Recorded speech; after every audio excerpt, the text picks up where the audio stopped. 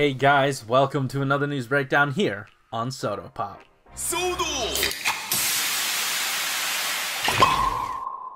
Alright, as always, I'm your host, Frozen Stratos, and today, we only have a little bit of news to go through in the Soto-01 blog update, but there are some very important updates, and some dates to keep track of, that you're gonna need to know if you're pre-ordering stuff. So without further ado, let's dive right into the Soto-01 Riser blog. And we got exactly what we expected from the teaser last week. 001. We have our full sort of breakdown of this guy, so let's just figure out what this dude's all about. Of course, he comes with the regular sword weapon. They didn't really touch on that too much. The thing they really wanted to touch on were some of the mold differences, mold changes. So if you didn't know, the actual suit itself is based off of the Bloodstalked Night Rogue undersuit. So they easily could have reused that suit design for the legs and, you know, the thighs and calves and all that stuff. But they went through and remolded the entire thigh area. It doesn't look like the calf and the shin section are remolded at all. They seem to be the same, or at least the same CAD model, but the thigh is completely different. They wanted to rework it to make it work with the 01 line, because they do have that inset mushroom peg with ball joint now. So yeah, that's really neat. They went above and beyond, as Soto always does. They could have easily just reused this mold, but they didn't, and I really appreciate it. Another thing, though, is that there is a silver strap on it this time, so they did technically have to remold it anyway. So, I don't know. Either way, we're living in a reality where this is completely remolded, and I absolutely love it. And then, next up, the next change they wanted to tell us about was the chest. So, they could have reused the mold from what is it, Jin and Hirobi, but they didn't. And actually, honestly, they probably couldn't, because their shoulder pads, they have a different sort of shoulder pad design than, I guess, the rest of Soto itself, because their shoulder pads were closer to the neck and extended further out, so they needed to have a ball joint instead of the standard, like, was it bicep swivel.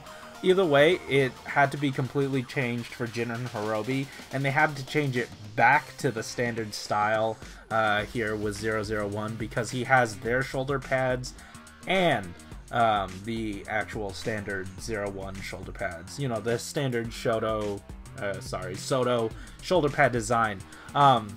That means they scrunched up the actual chest-mounted shoulder pads, but they did not compromise on any of that quality. If you do remember from the blog post about Jin and Hirobi, they have this knurled pattern on bits of their chest, and that extends to this mold as well. They are able to still recreate that. Like I said, top shoulder pads are changed. They're squished down slightly, but they still have all of the paint apps that they normally would have. To my eye, it looks like there are three different looking colors on this chest. Correct me if I'm wrong. It's like a gunmetal, a silver, and a black. I don't know if you can see that, but that might be just my eye tricking me in the lighting of it. It might just be the two.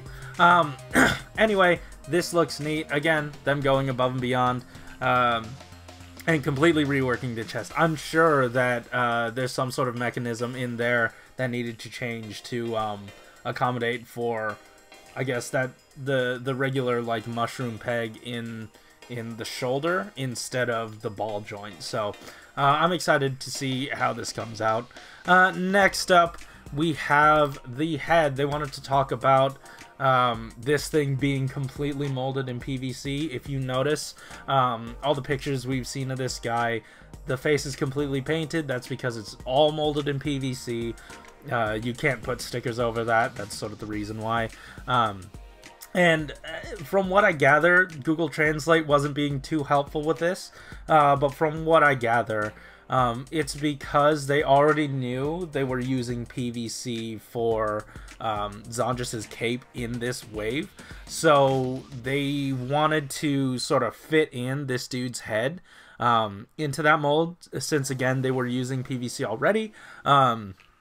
And they were able to accomplish that. And what it did was, you know how most of the 0-1 figures, and I guess most Shodo figures in general, just have that negative space behind their antenna? Well, they cut down on that, and it looks a lot sleeker here. So this is a change that I definitely appreciate. A move to PVC is always really neat to see. So yeah, that's actually it for 001 in this blog. But they wanted to mention some important updates, not really date changes, but these dates for the movie special set and the double return set. These two premium Bandai sets are going to be closing soon. So if you wanted these, if you've been on the fence on getting your pre-orders, now would be the time. They're closing on Thursday, April 9th. In Japan time, so convert that to whatever time zone you're currently in. They're closing that day, so again, make sure just have all that set and ready to go if you don't want to regret not getting these. And on top of that, another thing I didn't expect, we got the 01 blog is coming back potentially next week. It says we're getting a sample review of 07 as early as next Sunday. And I sort of did the math. If they need to sort of line up the 01 releases on the blog with something that's actually coming out soon, the release was pushed, like all the releases were pushed back at least like a month and some change. AI06 was slated to come out last month at the end of March, but now it's coming out early May. So that's a month and some change, and the Shodo blog took a break on 01 for a month and some change, so it does look like we are on track to sort of like, we are behind enough to be on track with the releases. So I think we don't have to take any more breaks after this, barring any sort of like emergency things that do happen. So I am really excited to see Shodo continue on this route. And yeah, anyways guys, that's about it for the news this week. If you like this episode, oh wait, no, that's not it. We have some shipping updates. So I know Ami, if some of you ship from Ami, Sal is not going to be usable, and I've heard that's going to be across Mandarake and HLJ and probably all shipping services from Japan. They're just not doing Sal shipping, which is traditionally the cheapest shipping.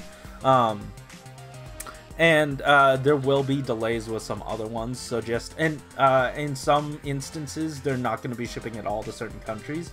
Make sure to go to those sites to check to see where you land in your region, in your country. And yeah, guys, thanks for watching. If you like this episode, hit that like button and subscribe if you want to hear more from us each week. Tell me in the comments down below what you think is going to be in 07. Again, I'm super excited that we're getting any 07 information at all. And I'm pretty sure some Rampage Vulcan's going to be in there. And yeah, on top of that, stay safe, stay indoors, keep inside, flatten the curve. Guys, thanks for watching. Keep it juicy.